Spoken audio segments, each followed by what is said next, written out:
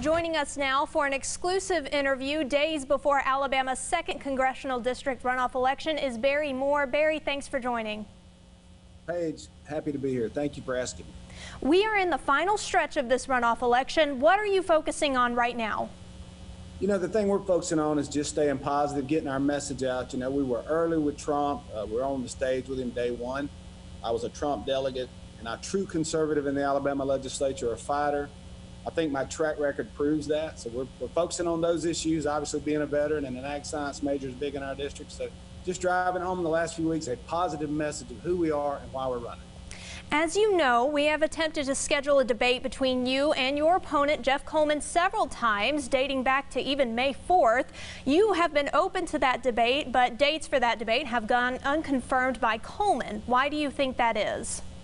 You know, I don't understand that. We've been at 5 events in the last few weeks, and it's just been me there answering questions. But I think it's very important for the people of the district, not just to see what media buys say about you, but to get out and answer the tough questions. And we don't back away from fights. We never have. And so we're happy to go to these events, let people know what we stand for. The time in D.C. is a time for men of courage, men who can stand and answer the tough questions and take on the tough fights. The president needs those men, the men of valor, and we want to be that, and we want to answer these questions and do what we got to do to get the job done. Finally, what is your message to undecided voters watching this interview and who might be watching this interview in the next couple of days? Well, I think the one thing I like to tell everybody is this is election year 2020, and everybody says 2020, hindsight is 2020, it's crystal clear. Just look at my track record. As a member of the Alabama legislature, I was one of the most dependable conservative votes. I chaired military and veterans affairs. I'm the only veteran in the race. I have family members, one who is in Iraq, one who is a retired Marine lieutenant colonel. And over the years, I think my track record serving the veterans has served the district well, has served our military families and veterans well.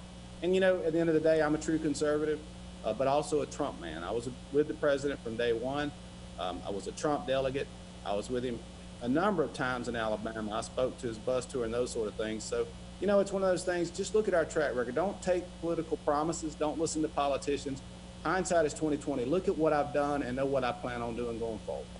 Alabama's 2nd Congressional District Republican candidate Barry Moore, good luck in the upcoming election, and thank you so much for your time.